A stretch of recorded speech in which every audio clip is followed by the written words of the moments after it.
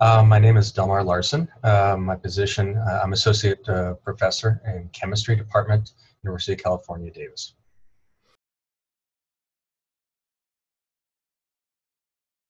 We're using the ChemWiki, which is a project that I direct out of UC Davis, and we're using it for both general chemistry classes and physical chemistry classes. Specifically, Chemistry 2C, 2BH, 110A, and 107B, which are upper divisional and lower divisional classes, respectively.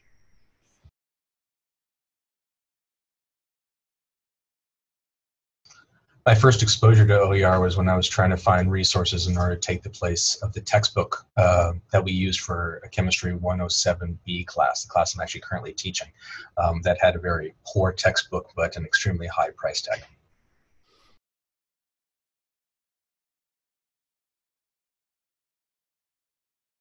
When I was trying to specifically address the high cost for my students, I had used a first edition textbook by a very well-known physical chemist. And the textbook itself was rife with errors, and I felt that $200 was way too expensive for such a poor textbook. Felt I could do something that can replicate it, and then I started to look at resources online. At that time, Rice University's Connections was essentially the only major resource that had that, although there were a lot of other resources that we could pick and choose from, but not large scale.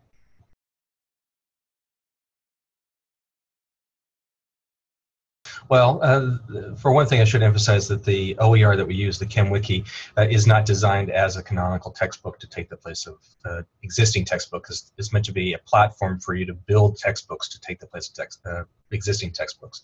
That gives us the ability of being able to design things however we want. It also means that we have a lot of different existing textbooks on our system, depending upon the campus that uses it and such. As such, we have the content of the ChemWiki based off of different categories. Text maps, which are based off existing material, wiki texts, which are faculty-based or course-based materials, and that's what I'll be going to now. When I click onto the wiki text, I can then go to a variety of different campuses. The one that I'm at is UC Davis, which happens to be here. And these are a variety of different classes that we have used it either exclusively or partially, either by me or by other faculty.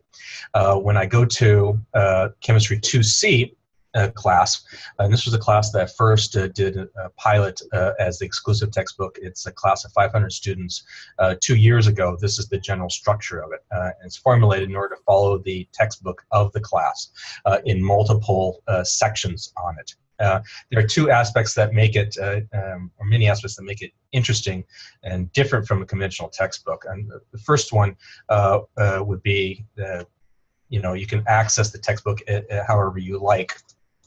And this is a case of looking at Unit 1, Chapter 19.1, electrode and potential, and their measurement. And you can see it's typeset to be as close to possible as a conventional textbook. In fact, some of the material that we have did come from conventional textbooks that we got permission in order to integrate into the ChemWiki. We include videos, for example, of this reaction right here between copper sulfate and zinc. I'm not sure if I should play it or not. That's fine and dandy, and it matches it, but we are more of a textbook/learning management system. So if you go, we have this aspect which is unique to some textbooks, which we call an agenda, and this gives us the ability, as we present our class and our lectures, we're able to actually identify exactly what we want the students to be reading at any one time and formulate it lecture by lecture base.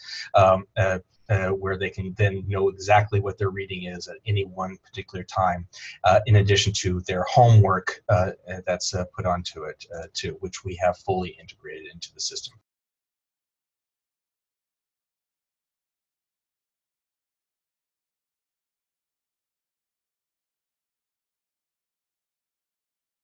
That is exactly right. In order to be able to generate the capabilities of allowing faculty in order to make their wiki text based off of their own independent interests, the faculties or as a large interest on their campus or the students' capabilities, they need to have topics discussed in a wide range of different levels. That means that you don't have one textbook, you need to have 20 textbooks in a variety level, and that's what's delayed or slowed our development up until recently. And we have somewhere on the order of 18,000 pages of chemistry content, from basic high school chemistry all the way up to graduate level classes.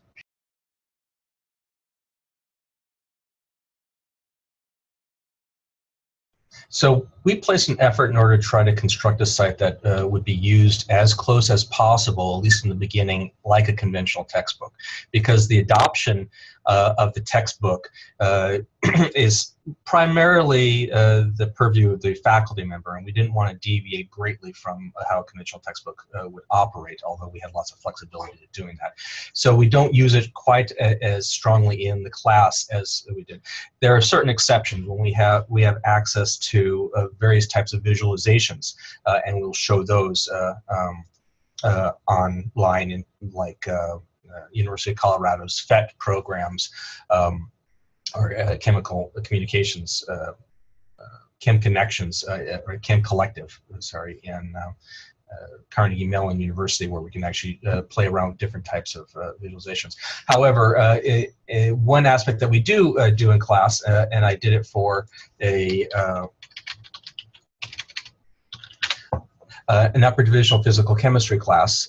This is our first quarter physical chemistry for life sciences. It's a quantum mechanics class, and I would give my lecture on the chalkboard, but at the same time I let the students have access to the actual lecture notes available.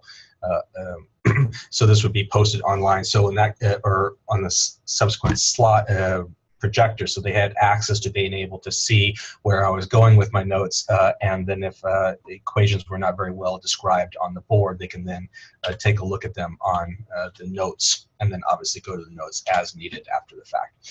And then because it was online, we have the capabilities of introducing three-dimensionality via JavaScripting capabilities or motions and animation, like what we have on the screen right now.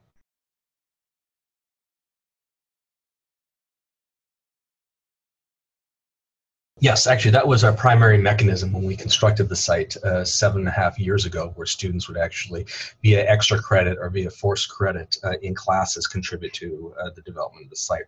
That sort of crowdsourced approach followed Wikipedia's approach, which we felt was very beneficial because we had lots of students in order to contribute. The problem that we found when we approached this was that it was converging very slowly into a reliable source that we can then use in the classroom. We then switched to a slightly different mechanism whereby students would facilitate the integration of existing content that we got permission to integrate into the ChemWiki, and they go through the legwork in order to put things together and typeset in order to make everything work out right. But we still use students in classes in order to do specialty things, like, for example, formulate questions for our homework database system, much of which is closed off from public view in order to preserve their integrity for exam questions and homework questions. Some are also available. We've used students in order to construct videos in order to complement some of the aspects of chemistry. And we use it in a variety of different classes as assignments in order to augment. That moves things forward, but I would say about 20% of our content is student-driven, 80% is faculty-driven from a variety of institutions that students then facilitate this integration.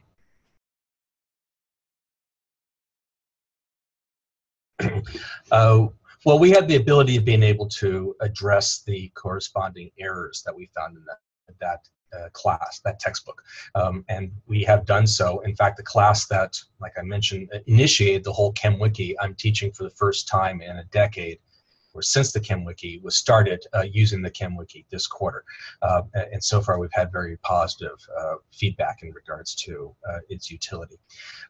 It has a being an online resource that has a very non-linear approach in order to do things. You can bounce around as you see fit. One of the other capabilities that we have, and I haven't pulled it up here, is the ability in order to track student study habits as they study, when they study, and how that study can ultimately result in either positive or negative performance on exams or other learning outcomes.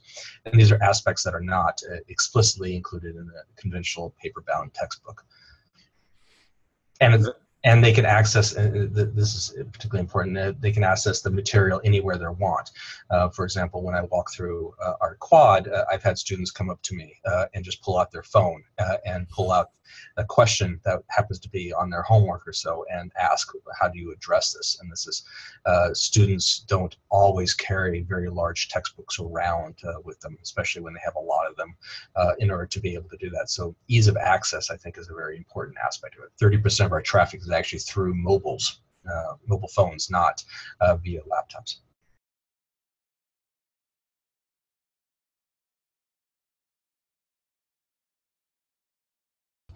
I'm familiar with that argument. I don't have any data, hard data, in order to argue one way or the other. The traffic that we're able to get via our Google Analytics gives us a lot of information about how often students identify or pull up a page, and then how long that page stays active, depending upon it. But we haven't tried to go through that page in order to see if we can identify via maybe a burst analysis or something like that, lay down. I'm not sure how effective it would be able to do that without using an eye tracker based system. And this would be an example of the sort of traffic statistics that we can get from using the ChemWiki, showing that right now 716 students are currently on the ChemWiki reading in the class.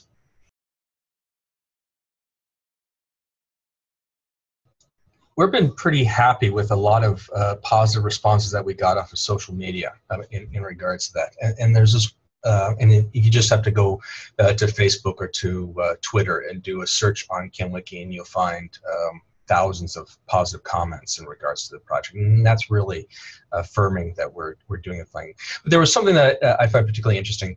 In the last year or so, I've gotten a lot of comments that have focused on how my website saved their lives, which I considered relatively facetious. And I got one of those comments last year from a student in Zimbabwe. And she said, this website saves lives.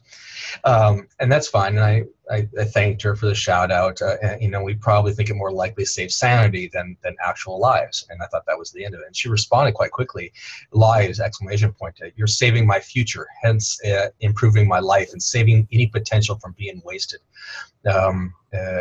Which I think is very telling, given Zimbabwe isn't the most financially developed to be able to invent infrastructure for their system like other more developed countries. That this that the resource that we're constructing it has a very positive benefit for many students that we don't always learn about via conventional textbooks or OER, and that has certainly invigorated and supported our efforts in order to move forward.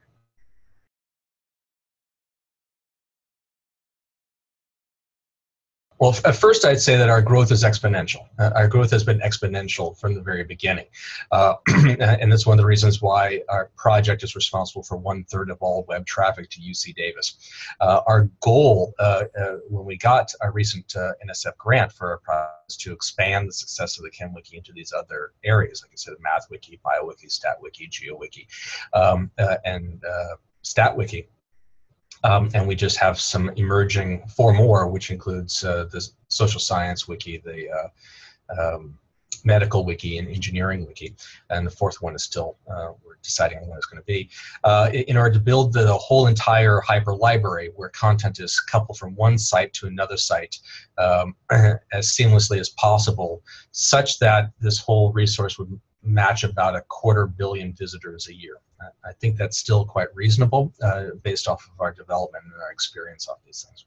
The key point in order to emphasize here is that if we wanted to make an OER textbook that was able to take the place of a general chemistry textbook or even a general chemistry specific class of textbook, we would have been done years and years ago. We're making an environment that's exceedingly more powerful, exceedingly more flexible, and correspondingly more useful. And when I mean expand, I mean not just general chemistry, but all the different phases of chemistry from pre-university level all the way up to graduate level. And then if you call that vertical integration, then you have the horizontal integration where you have content from multiple fields that pull together in an integrated fashion, because we want our students to be able to integrate the classes that they learn. So it's not just here is one topic and here's another topic, but how they blur together. And I think our resource, our textbooks should reflect that sort of integration that we want the students to have. A typical example I give is if a student is learning enzymatic catalysis in a BioWiki class. In order to master that, they need to understand chemical kinetics off the ChemWiki. And understand the chemical kinetics, you need to understand some aspects of differential equations off the MathWiki. By having an integrated fashion that's as comprehensive as possible and interlinked, you can actually provide the resource necessary in order to facilitate a much greater integration of these fields, and also a greater appreciation about how these fields are put together. That is our general goal. We are certainly developing content. We are working on an online homework database system, again, completely free, and we are going to be testing that out next month. We are still building our homework database system. Sorry, our homework database that populates that system, again, freely available. And a variety of other aspects like three-dimensionality and other things that we're pursuing on multiple levels. A lot of our effort is also focused on corresponding adoption, not just content construction, under the belief that when we build a resource that's useful in one class, in one campus, that resource can be coupled into another campus and a specific class there. So along those lines, when faculty are interested in order to adopt the ChemWiki or any other wikis in the Hyperlibrary project, we will try to bend over backwards in order to facilitate that and even do as much of the work, legwork possible in order to make that work. So this is not just a here's the site and make it work for you, but contact me and we will make it work for you. And if necessary, we'll even have students assigned in order to build the content, which is currently what we're doing, for example, in a microbiology class over in Sacramento City Community College.